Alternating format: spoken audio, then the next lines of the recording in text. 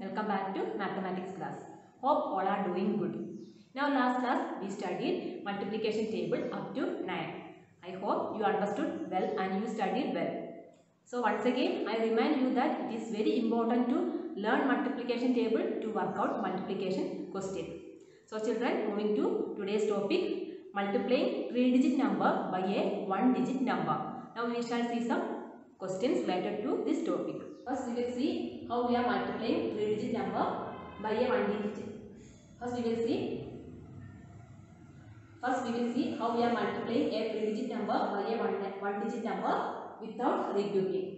First question, multiply 123 by 2. That means 123 into 2. Here we have ones, tens and hundreds. First step, we have to multiply the ones digit by 2. That means 3 2's equal to 6. So we have to write this 6 here.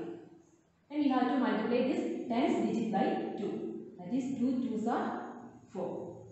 And finally we have to multiply the hundreds digit by 2. That is 1 2's are 2. So our answer is 246. Clear? The second question. Multiply 121 by 4. First step, we have to multiply ones digit by the multiplier 4. That is 1 4's are 4. And we have to multiply tens digit by 4. 2 4's are 8. So write 8 here. And finally, we have to multiply hundreds digit by 4. That is 1 4's are again 4. So we got the answer 484. Then moving to third question, 324 into 2. So what we have to do? Yes, first step we have to multiply the ones digit by 2. That means 4 2's are 8. Then we have to multiply the tens digit by 2. That is 2 2's are 4. And finally multiply hundreds digit by 2. That is 3 2's are 6. So the answer is 648. Then fourth question, 302 into 3. First we have to multiply the unit digit by 3. That is 2 3's are 6. Then we have to multiply this tens digit by 3. That is 0 into 3. We already learned any number multiplied by 0, the product is always 0. So we have to write here 0. Then multiply the hundreds digit by 3. That is 3 3's are 9. So our answer is 906. Next, moving to with regrouping. First question, 215 into 5. So first step we have to multiply this ones digit by the multiplier 5. That is 5 5's are 5 5's are, you know that it is 25. So writing 5 in the ones column and carrying over this 2 to the tens column. Like this. Then we have to multiply the tens digit by the multiplier 5. That is 1 multiplied by 5. 1 multiplied by 5 equal to 5. Plus this carrying over plus 2. That is equal to 7. So we have to write 7 here. Then finally we have to multiply this hundreds digit by 5. That is 2 into 5 equal to 10. So we have to write 10 here. So we got the answer 1075. Clear? Then second question, 274 into 3. First we have to multiply this ones digit by 3. That is 4 into 3. That is equal to 12. So writing 2 in the ones column and this 1 is carried over to tens column. Then here, then we have to multiply this tens digit by 3. That means 7 into 3. 7 into 3 we have 21. 21 plus this carried over is 1. That is equal to 22.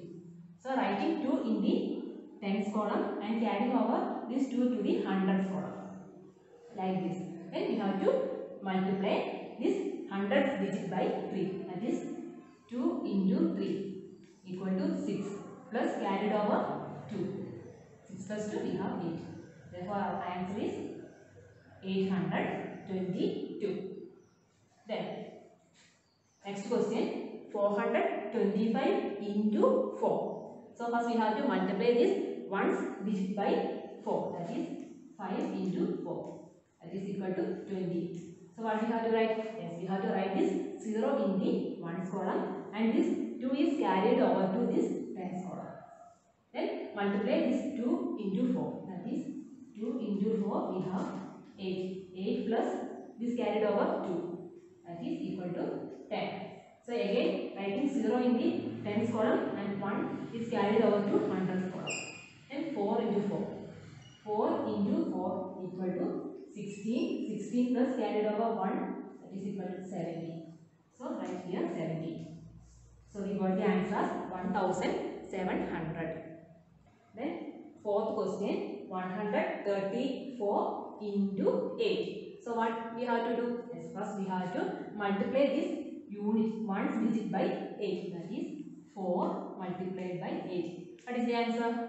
Yes, 32. So what we have to do? We have to write this 2 in the ones column and we have to carry over this 3 to the tens column like this. Then we have to multiply this tens digit by 8. That is 3 into 8. What is the answer? Yes, 24. 24 plus this carried over 3. That is equal to 27. So we have to write this 7 in the tens column and carried over this 2 into the hundreds column. Then finally we have to multiply hundreds digit by 8. That is 1 multiplied by 8 equal to 8 itself plus carried over 2. That is plus 2. 10. So we have to write this 10. That means we got the answer as 1072. Children, now we are moving to our next topic, that is multiplying 3-digit number by a 2-digit number. We shall see some questions. So our first question, 221 into 24. First step, we have to multiply this 221 by the ones place of the multiplier, that is by 4. First step, 1 multiplied by 4, that is 4 itself. Then write 4 here. Then we have to multiply this 2 into 4. What is the answer? Yes, 8. So write 8 here. Then finally we have to multiply this 2 into 4. That is again 8. Then next step, we know that we are multiplying by the tens digit of the multiplier. So here we have to put 1 0. Always put 1 0 here. Clear? Then we have to multiply this 1 into 2. That is 2. Then 2 into 2. 4. Lastly 2 into 2. 4. Then what we have to do? Yes, we have to add this number. 4 plus 0, 4. 8 plus 2, we know that is 10. So, writing 0 in the tens column and carried over here. Then again 8 plus 4, 12. 12 plus 1, 13. Writing 3 here and carried over 1 here. Then lastly 4 plus 1, 5. So, we got the answer as 5304. Then next question, 435 into 11. So first step we have to multiply this 435 by the ones place of the multiplier, that is by 1.